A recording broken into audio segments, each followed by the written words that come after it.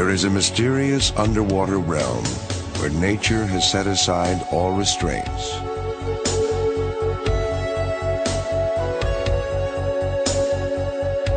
It is a world riddled with labyrinths and chasms.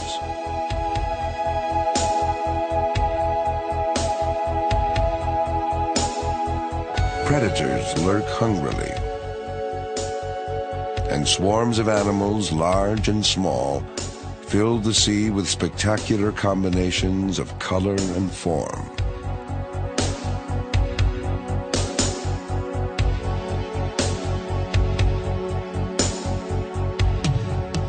Fish create a shifting, three-dimensional kaleidoscope, while sedentary creatures of every color and description weave a living Persian carpet beneath them.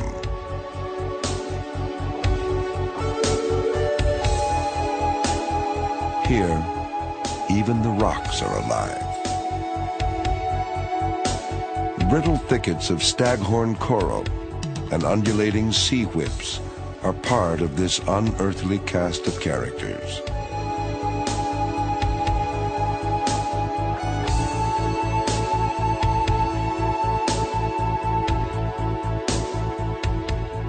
Here, where many animals look like plants, surprises await at every turn. There are female fish that begin their lives as males, and snails that are both male and female at once. There are colors that advertise and colors that conceal. Brilliant colors that seem to exist simply to dazzle the eye.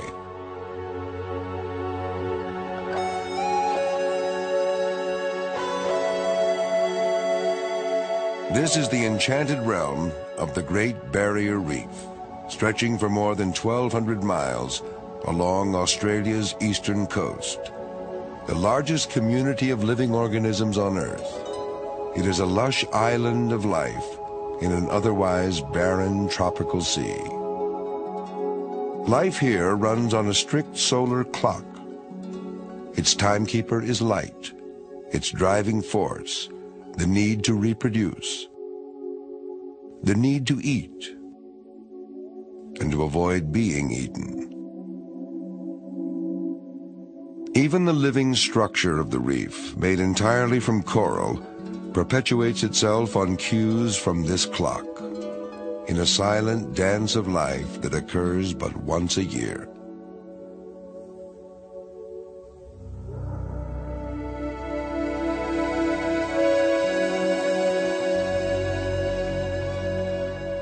As the first rays of the rising sun filter through the reef, groupers and other hunters of the twilight hours stretch languidly and stop their prowling as they ease into comfortable daytime hiding places.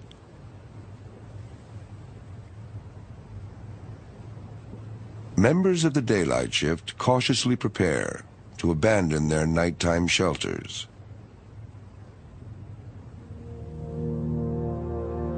The lingering twilight still offers an advantage to predators, whose tactics work best in dim light. One of these, a lionfish, glides along the reef, as if secure in the knowledge that venomous spines make it an unpleasant target for others. Searching for small fish in shadowy places, it uses fan-like fins to herd unwary quarry into a tight corner. Then, a lightning-fast gulp, and the prey disappears.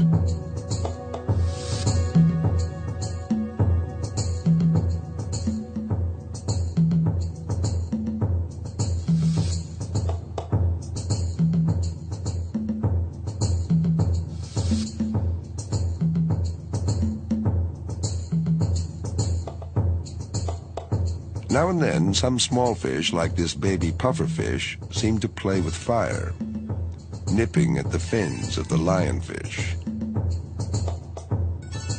But puffers have a secret weapon. Snapped up by the lionfish, it swells into a prickly ball. The puffer is quickly spit out.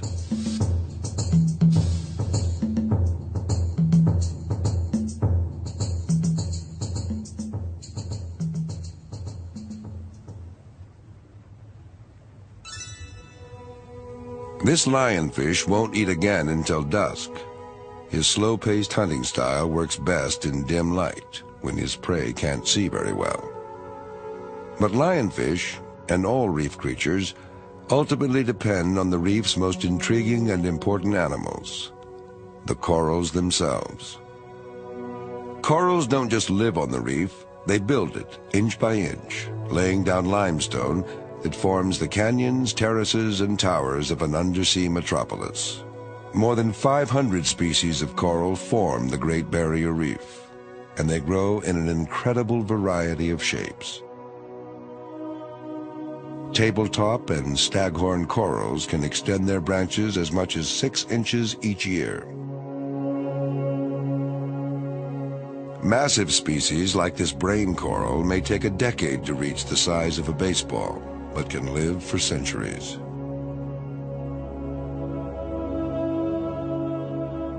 Corals built this enormous three-dimensional labyrinth. Corals are considered animals, but they're not typical animals in any way.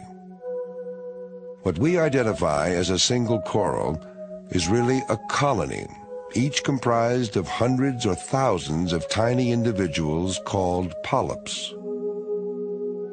These polyp communities feed at night. Arms outstretched, they catch and strain food from water moving past them.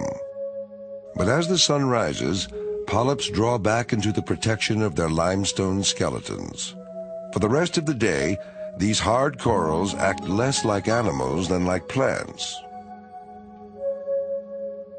protecting their delicate tissues from the jaws of enemies yet unseen. They spend the daylight hours capturing solar energy with the help of single-celled algae living in their tissues. The algae also enable their hosts to secrete the limestone that forms the structure of the reef.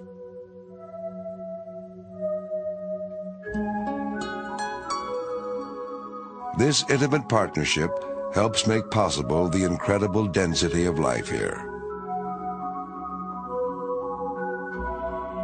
There are some types of corals that manage to live without partners. Able to absorb nutrients directly from seawater, they thrive where hard corals would perish. Without the help of algae, these corals can't make limestone skeletons, so they don't add to the structure of the reef. Though they look fragile, they are actually tough and leathery.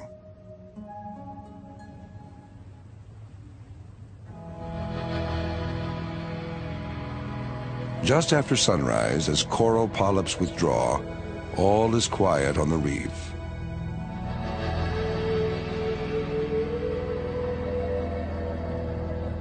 For about 20 minutes, the reef is eerily deserted. The sun rises higher. Then suddenly, the reef swarms with life. Fish pour out of reef caves and crevices to feed through the daylight hours. Their eyes, finely tuned for sharp color vision, see as well or better than our own.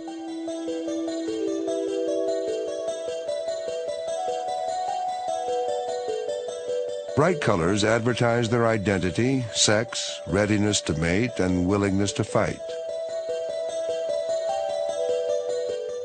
There are hundreds of species, each of which has its own way of surviving on the reef. This tiny black and blue striped fish is called a cleaner wrasse, for obvious reasons. It spends its life cleaning other larger fish, searching for parasites, dead skin, and loose scales, all of which it eats. While doing this, the cleaner wrasse uses a small pair of fins beneath its gills to tickle the larger fish.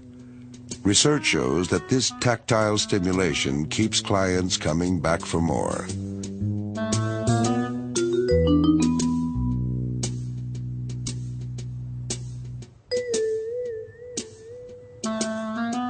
Each cleaner cleaner wrasse has its own territory called a cleaning station.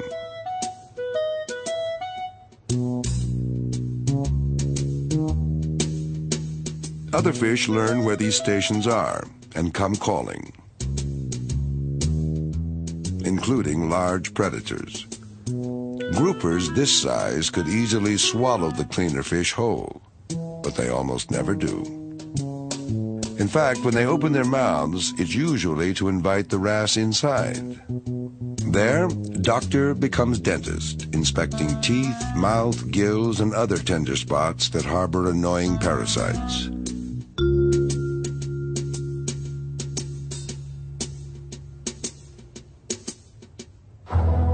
Even ill-tempered moray eels seem eager for the cleaner's attention. Morays are normally reclusive by day, preferring to keep most of their body hidden in a coral tunnel.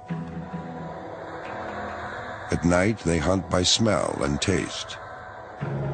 Different species of moray range from a few inches in length to the size of a full-grown cow. Though they rarely attack divers unless provoked, their backward-pointing teeth make escaping from their bite difficult and painful. The morning rush hour is in full swing as fish migrate between resting and feeding areas. These fish are plant eaters, consuming algae that would otherwise carpet the reef surface. Food can be so scarce that this parrotfish tries to feed on the waste of others, recycling food that has been collected but not quite digested. Some fish take time to get acquainted. Others are all business. This feisty damselfish is constantly fighting, mainly to defend its turf in the crowded reef metropolis. Staking out a claim on the reef surface, the damsel chases off all plant eaters. Its territory is soon covered by a thick layer of algae, which shelters the tiny animals on which damsels actually feed. Damsels are quite aggressive for their size, willing to square off against intruders many times larger. They even chase off a full-grown surgeonfish armed with razor-sharp spines to protect the algae farm. The clownfish also fiercely guards its home, which happens to be the body of an animal called a sea anemone. This may be the most famous partnership on the reef. Anemone tentacles are armed with stinging cells that can be deadly to fish. But clownfish know instinctively how to protect themselves.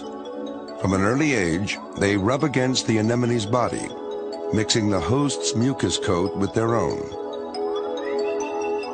As a result, the anemone's tentacles treat the clownfish as part of itself, rather than as a separate animal to be stung. It's not only the clownfish that benefit from this association, finding shelter from fish-eating predators. But we now know the anemone gains as well. Like damselfish, these clownfish are willing to take on animals many times their size, and would not hesitate to attack if their host was threatened. But otherwise, clownfish never venture far from their anemone homes. As the sun rises higher, all is calm a few meters beneath the surface. But near the surface, waves batter the reef. The action of the water carves deep channels in the face of the reef. Beyond the breaking waves, the water is shallow and calm. As the tide ebbs, corals are exposed to air. Water rushes past them out to sea.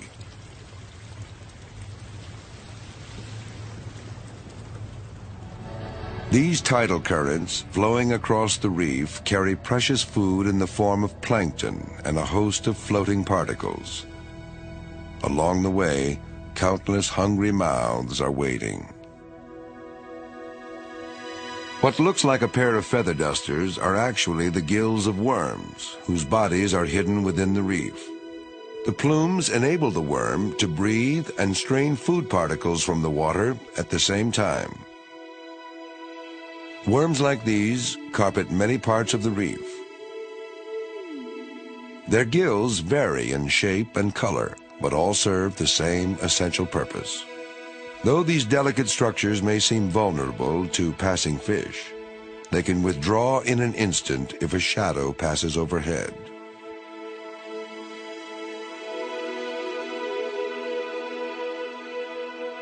Everywhere on the reef, hungry arms comb through the water and unfurl to form living nets. Sea lilies, whose ancestors shared the earth with dinosaurs, perch in the current to snag their meals. They strain plankton and other food particles from the water with incredible efficiency. More than 80% of the plankton that washes onto a reef never makes it downstream.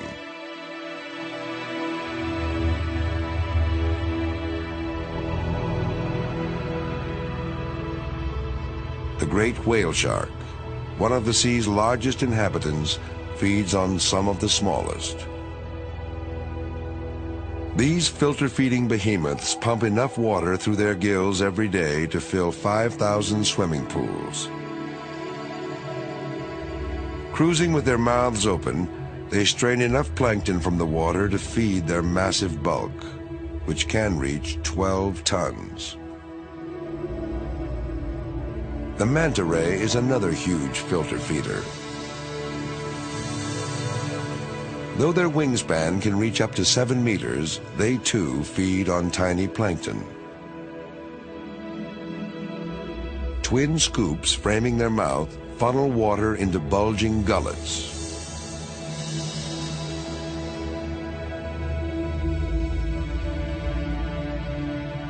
Solitary creatures, they remain on the fringe of the reef, rarely venturing inside.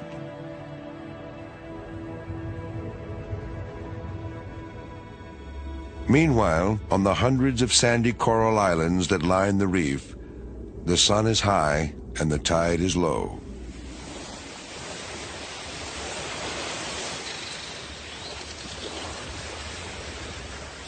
Herons and other shorebirds eagerly stalk prey trapped in shallow tidal pools.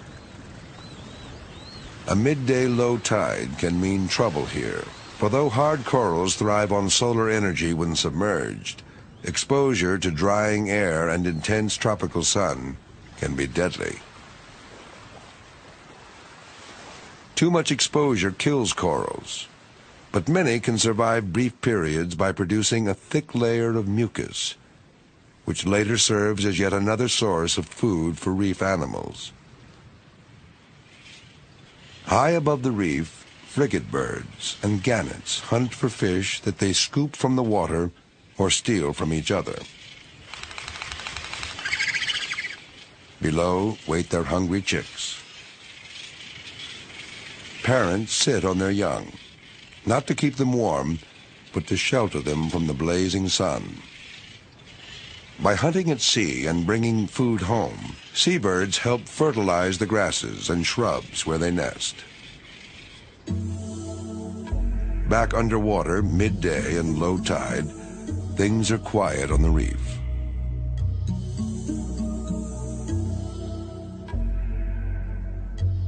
Divers drop in for a visit.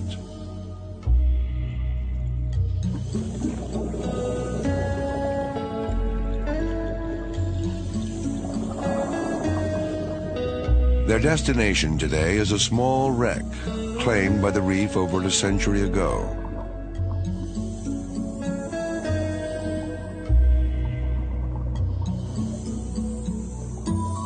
Over the years, floating and swimming larvae of corals, sponges, and worms settled on every available hard surface. In time, they grew into a miniature reef. Its shape still testifies to human handiwork, but its carpet of life is now home to scores of reef species.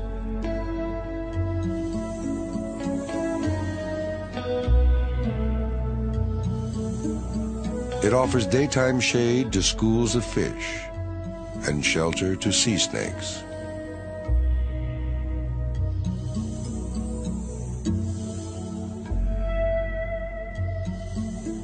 Sea turtles also find plenty of food here.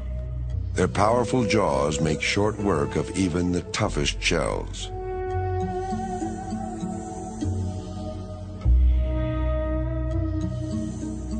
Feeding slowly and methodically, they seem totally unconcerned about the divers.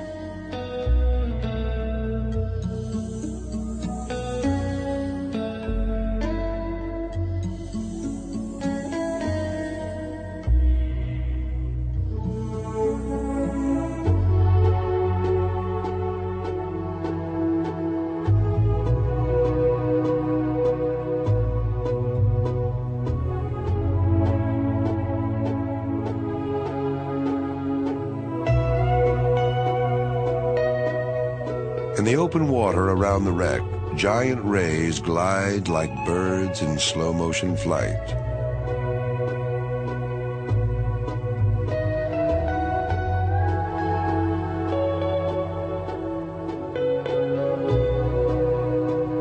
Back on the reef, swarms of plankton-feeding fish scour the water for food.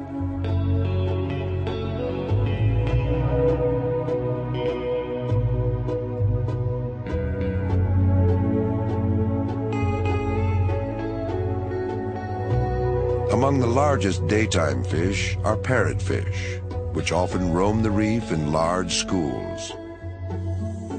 Using powerful beaks and jaws, they spend most of the day grazing on what looks like dead coral. They are after the algae that grow on and in this porous limestone.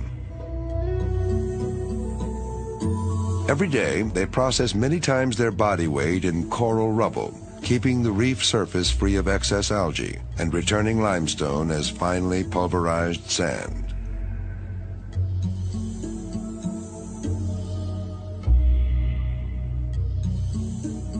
The sandy rubble at the base of reefs looks barren to humans, but is a fertile feeding ground for reef fish. This wrasse leaves no stone unturned in its search for worms and other delicacies. Nearby, goatfish cruise hungrily. Their search for food is guided by pairs of chin barbels, which may look like whiskers but are covered with taste buds. They probe the sand, detecting buried prey. So successful are goatfish in finding food that they rarely hunt alone. Wherever they go, they are followed by freeloaders, eager to snatch any small animals scared up by the goatfish during their search.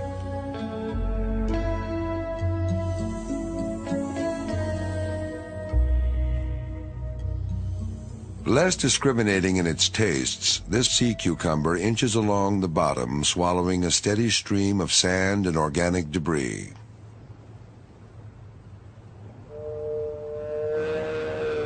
Digesting what he can, he expels the rest.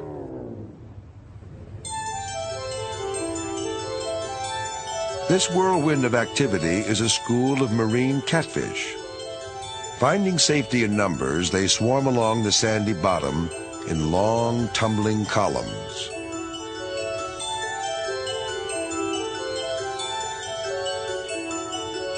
Those in the middle are safest, but least likely to snag a meal. Those at the edge are more exposed and more successful in foraging.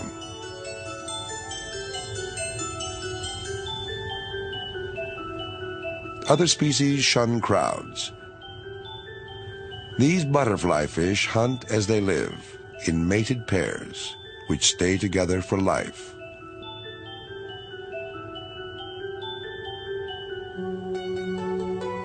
Later in the afternoon, the shyest sand dwellers peer cautiously from their burrows. These are the elusive garden eels. Gathering in communities of up to 300, each digs a private meter-deep burrow with its tail. They use sharp eyesight to pluck food from the current without leaving their burrows.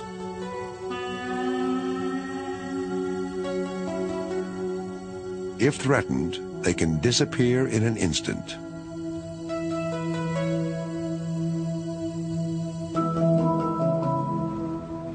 Where coral sand meets rubble lives the reef's true odd couple, the industrious blind shrimp and the watchful goby. The shrimp seems forever to be excavating the burrow they share, while keeping its long antennae in nearly constant contact with the goby.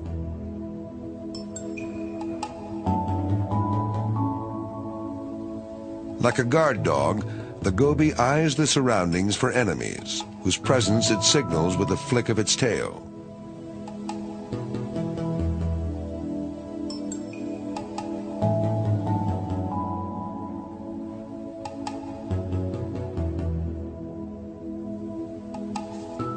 Other species of goby have more typical domestic arrangements. They live in mated pairs, share housekeeping chores, and stay together for life.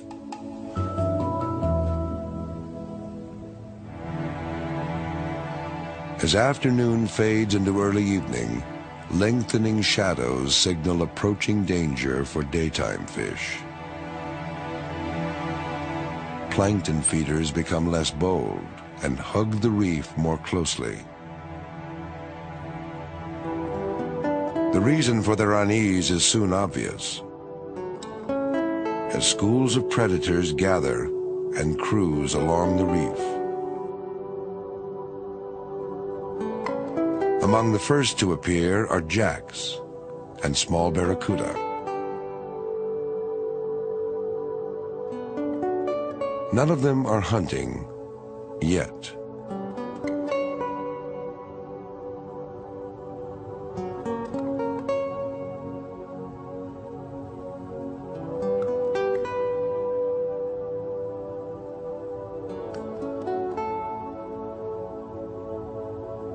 They school tightly, maintaining formation.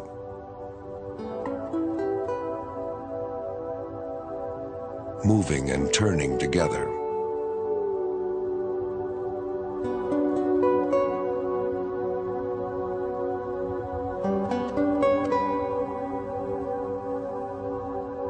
Their prey also stick together.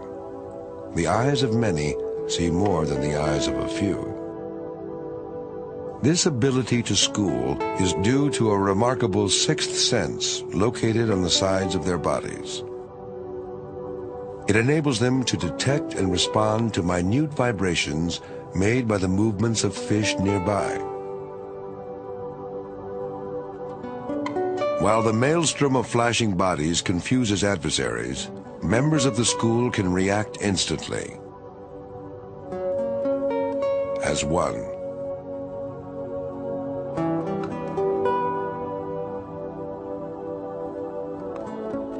As twilight approaches, the reef takes on a heightened tension. Even large daytime fish gather together and move cautiously.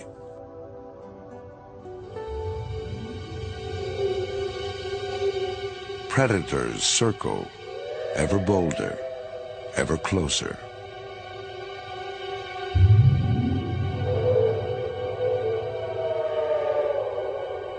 Sharks of several kinds rise from the deep.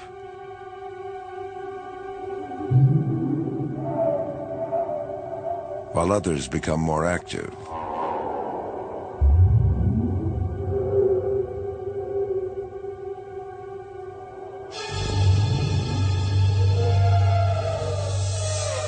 The hunting begins.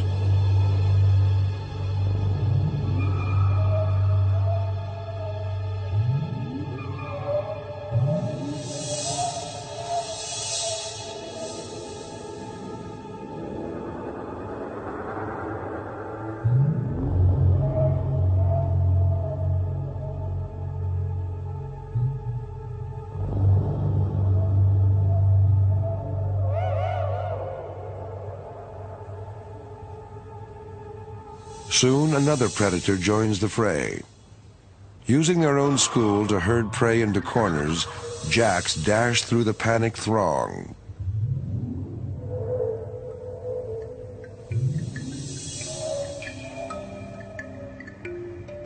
Ambush hunters like this small grouper benefit from the confusion. As prey are forced close to the reef by jacks, they become disoriented and easy targets for well-aimed jaws.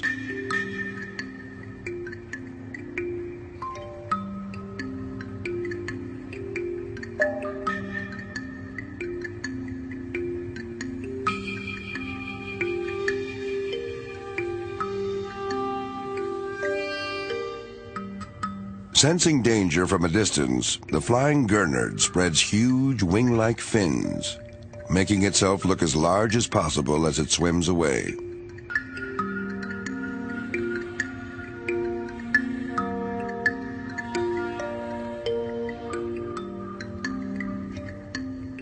A razor wrasse dives for cover at the first hint of trouble.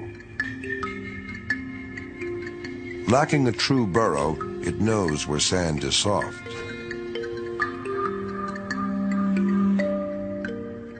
Even a harmless shrimp-eating shark provokes a hasty retreat. All over the reef, daytime fish stick closer to home and are ever more ready to duck for cover. As light dims further, their sharp daytime eyes no longer function well. They are at a disadvantage, and they know it. That instinctive knowledge is vital. Fish who stray too far are eaten. Everyone seems to be heading for cover now. These shrimp fish usually seek shelter among the spines of sea urchins. But in a pinch, any vertical structure, like these sea whips, will do.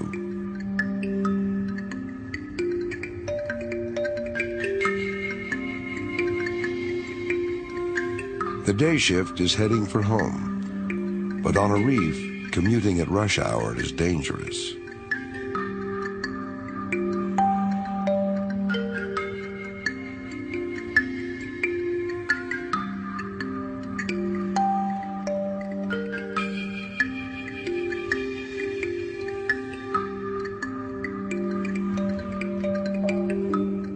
The only law in effect here now is eat or be eaten, as twilight hunters stalk the reef.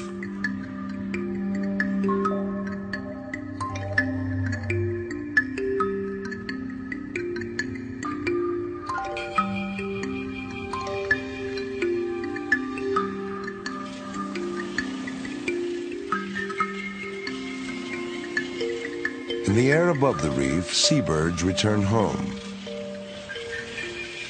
to roost,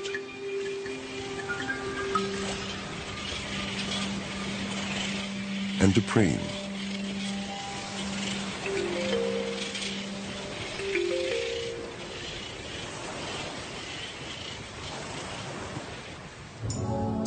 While below, despite the dangers, certain species prepare to risk their lives to mate.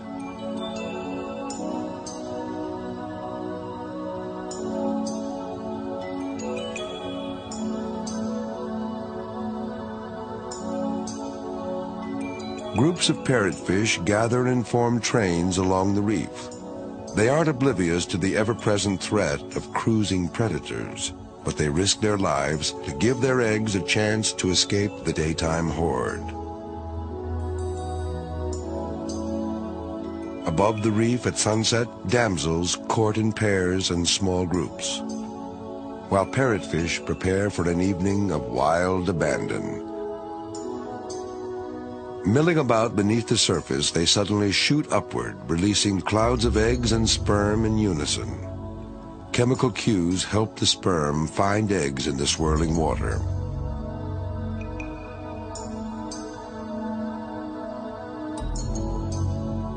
Below, on the reef itself, this clownfish family seems a model of decorum by contrast. The male guards the eggs, fanning them and keeping them free of debris. A clownfish nest can contain many thousands of eggs at once, and they are well cared for.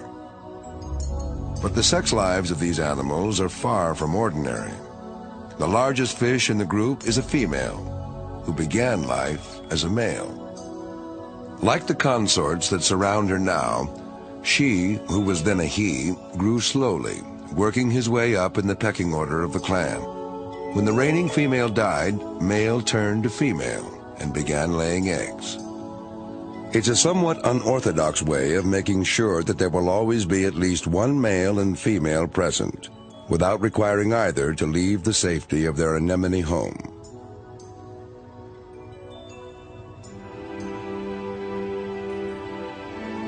This female cuttlefish is just as fastidious about protecting her eggs.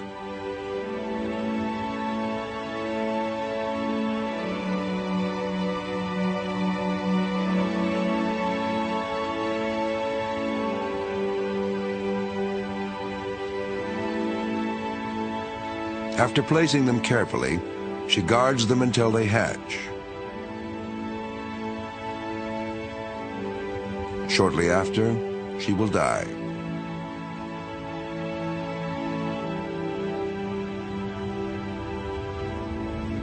But the greatest drama of all is about to unfold. It is nightfall. The moon rises and exerts its own power over the creatures of the reef.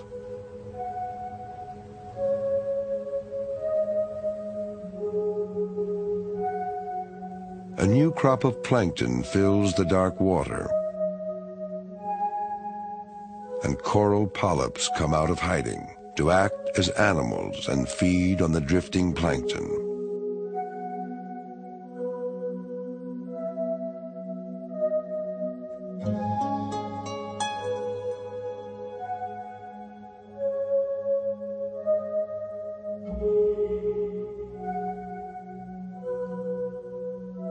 Once active daytime fish settle down and sleep. This parrotfish has secreted a mucus cocoon that envelops its body. This fragile shroud may help mask its scent from predators who hunt using smell and taste.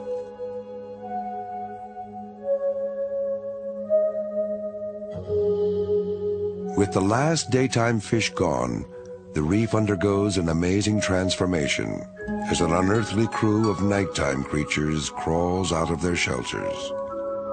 What daylight exposes, darkness conceals, and what sunshine forbids, shadows allow. Daytime divers never see any of these fascinating animals.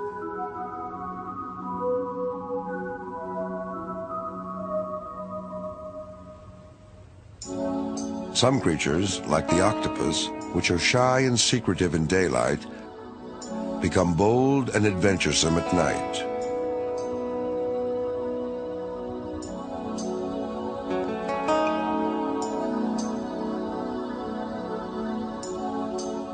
Their patterned skin is filled with sacs called chromatophores that change color on command. They do this for camouflage. A remarkable feat, given that these animals are thought to be completely colorblind.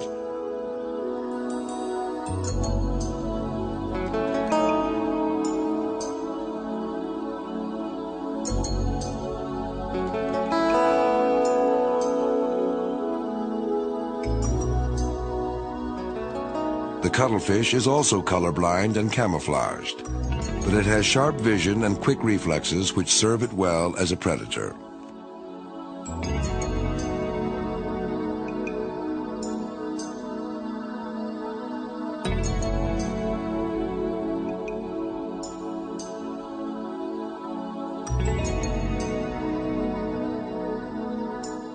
Waves of color wash over its body in the excitement of the hunt.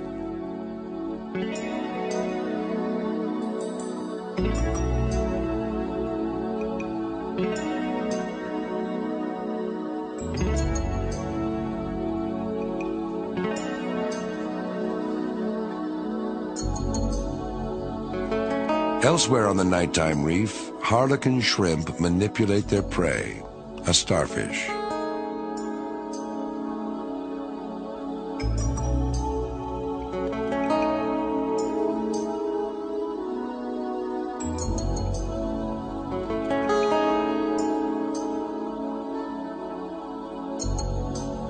They drag it to their lair, immobilize it by turning it upside down,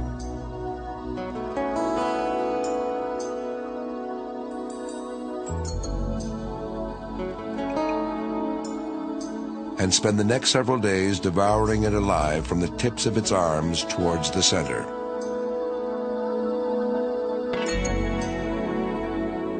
Banded coral shrimp, though active by day, are also out and about at night. They use claws and parts of their mouths to take over the job performed by cleaner wrasses during the day.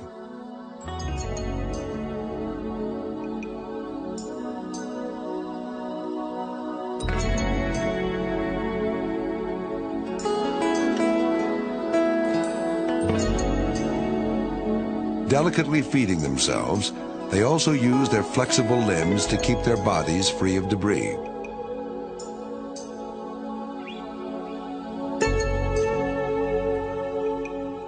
A host of other tiny animals, such as this transparent shrimp, have scarcely been identified because they hide so well and live in out-of-the-way places.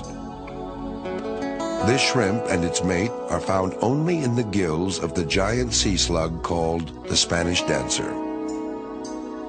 The largest of its kind, it is usually seen crawling along the reef after dark. But when disturbed, it swirls through the water, flapping the brightly colored mantle that gives it its name.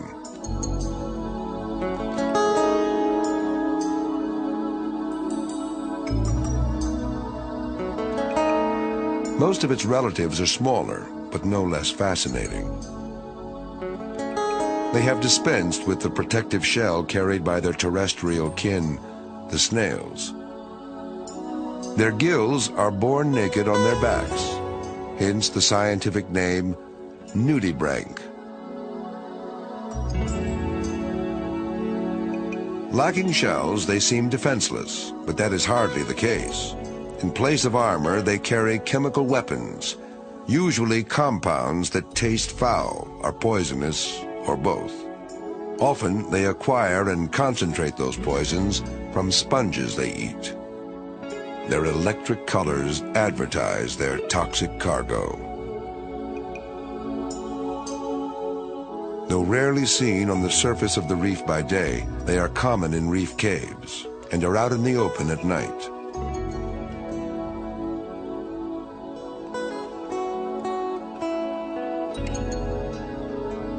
Their diversity of color and form is truly extraordinary. Some of them seem too bizarre to be real.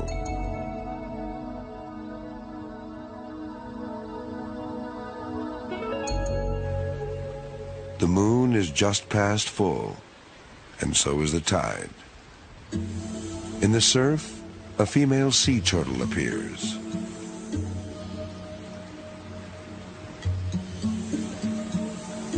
She has returned to the very same beach where she hatched years ago. Driven by instincts older than the reef around her, she has come to lay her eggs, depositing them in a hole she digs in dry sand. Used to floating in water, she breathes with difficulty, unaccustomed to supporting her full weight. The sex of her young will be determined by the temperature of the sand. At this time of year, most will be male.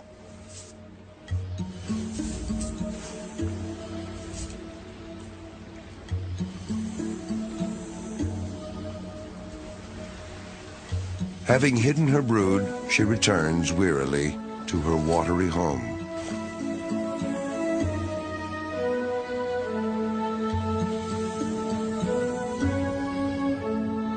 As she swims out to sea, humans arrive to search the darkened reef for its nocturnal treasures.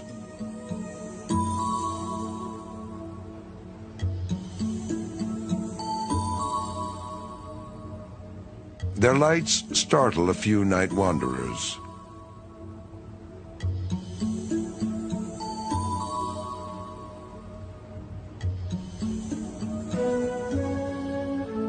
These divers, though they bide their time inspecting coral caves, have come to witness a once-a-year event.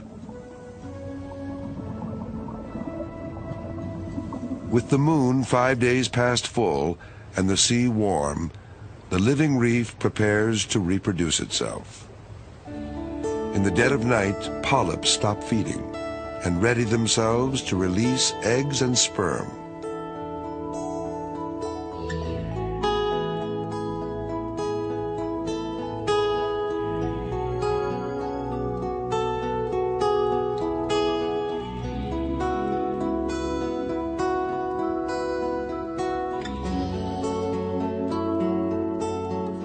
First, one at a time, then in greater and greater numbers. Corals across the reef join in a silent frenzy of mass reproduction. Some polyps cast only sperm into the tropical night.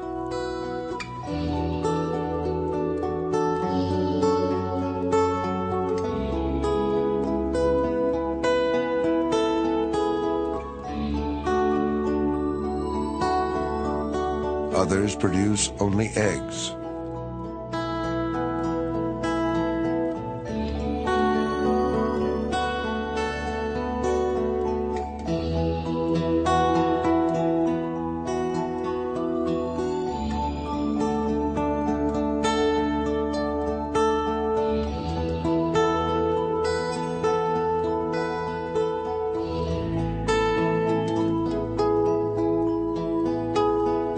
Some spew forth eggs and sperm at once.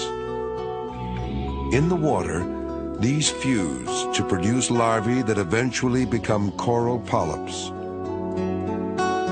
Some coral species release larvae that have been fertilized inside polyps and are now ready to swim off on their own. However they are produced, the larvae of some species will settle within days and begin new colonies quite close to their parents. Other larvae may swim and drift for months in waves and currents, possibly even founding new reefs far from home. How, when, and why do coral larvae decide to settle? We still don't know. As corals spawn, other animals join in. Sea cucumbers sway in ponderous, slow-motion dances, while nudibranchs play their own game. These animals are both male and female at the same time, and act that way. Each plays female to a mate behind, and male to the one in front. And then, sometimes, they switch positions. All around, the water is filled with coral spawn. Sperm follows scent trails to eggs of their own species. Hidden worms release long sections of their bodies that are filled with their eggs and sperm.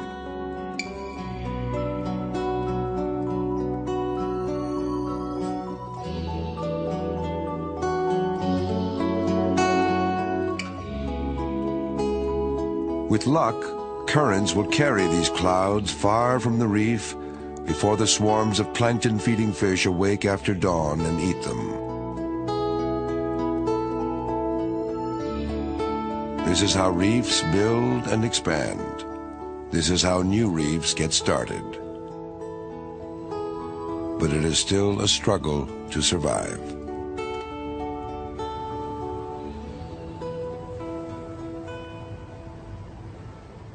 By the light of the next day, hungry fish swarm to feast on a rare treat, a giant slick of congealed coral eggs and sperm. The vast majority of the spawn will not survive.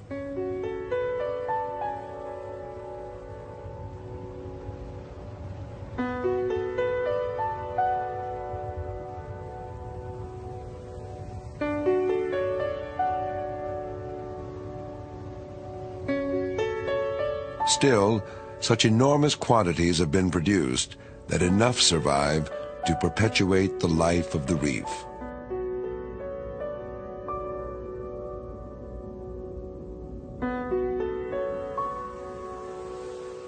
Meanwhile, back on the beach, hatchling turtles from an earlier clutch dig out from their sandy nest and scramble madly for the sea. The time they emerge is determined by the temperature of the sand. Sometimes it's during the day, but usually they emerge under cover of darkness to protect them from enemies that stalk them everywhere.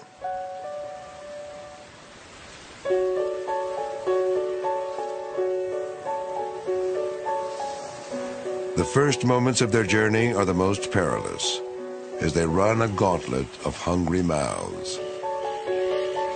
Only because of their numbers do any reach the relative safety of the surf.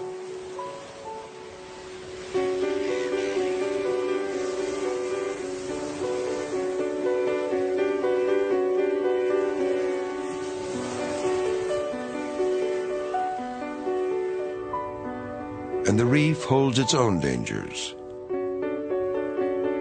The water's surface by day is no place for young turtles.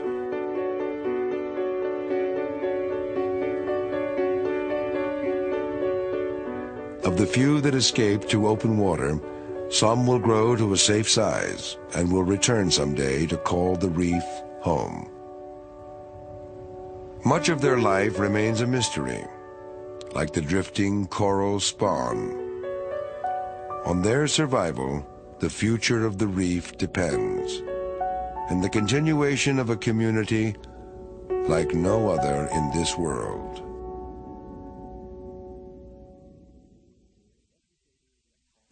Educators and home viewers can purchase this and many other NOVA programs for $19.95 plus shipping and handling. To order, call 1-800-255-9424.